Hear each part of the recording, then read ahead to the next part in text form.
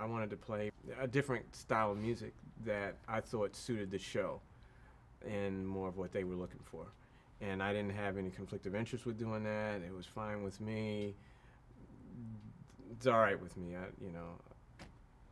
No problem. So that was an easy adjustment for me. And but still, the key thing, I think, was Jay and I just got along in the most natural way, and I think that superseded the music and everything else that had to do with me contributing to the show.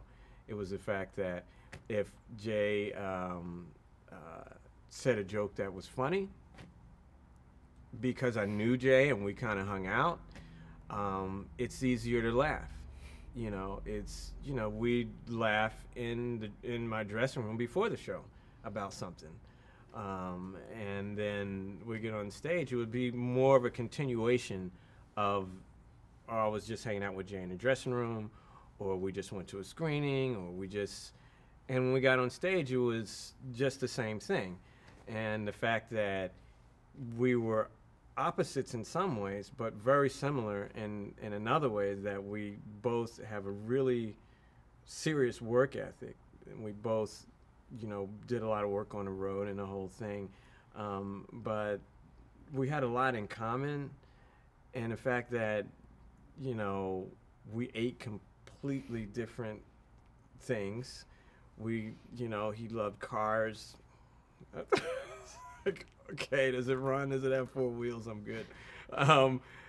All of these things, because we got along naturally, became things that we could laugh about instead of argue about, So that made it easier to kind of deal with that first, and then everything else kind of stemmed off of that. And even if, we, on occasion would play a song that he didn't, recognize, he'd look over and say, "And what song was that?"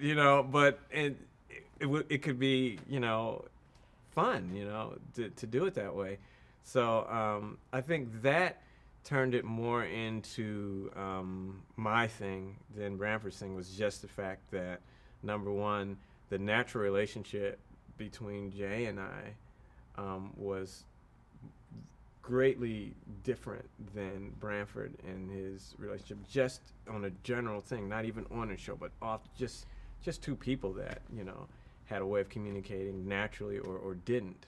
And I think everything kind of stems, from there. And after that, it was just more of that and more of that, and that became the backdrop to everything. Was, well, wow, they get along so good in the monologue. How do you jump into monologue and get out in monologue? And how can you be effective while he's telling jokes? Stuff like that, which I had no idea. I had no clue how to do it or anything. And then I realized what the music had to be was just something that supported a good time.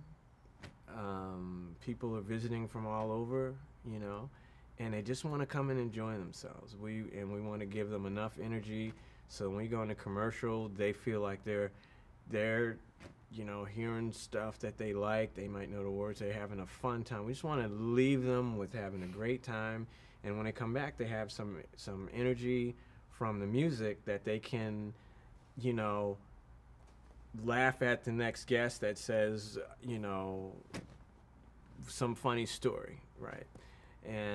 But we got them dancing, we got them moving, so when they come back, they're what's the next, thing?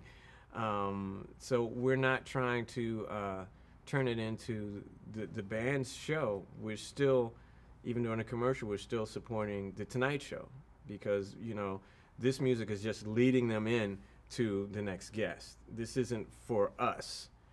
This is, okay, that's over.